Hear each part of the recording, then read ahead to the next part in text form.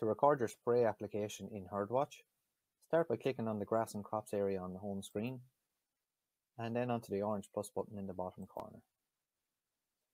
You can apply to two options, your stored or your field.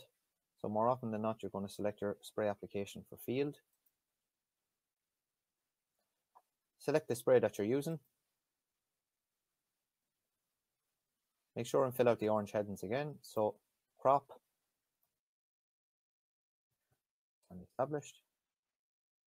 Your sprayer should be there for you by default. So you can just select the amount of spray that you used. So if you use 5 liters. If you don't have everything filled in, the app will warn you to put in your total water volume used, so 150, and your treatment reason. So if it's spraying for docks, you select next, and you can just select the paddocks that you've sprayed. So if it's more than one paddock, you can select them here like this and save.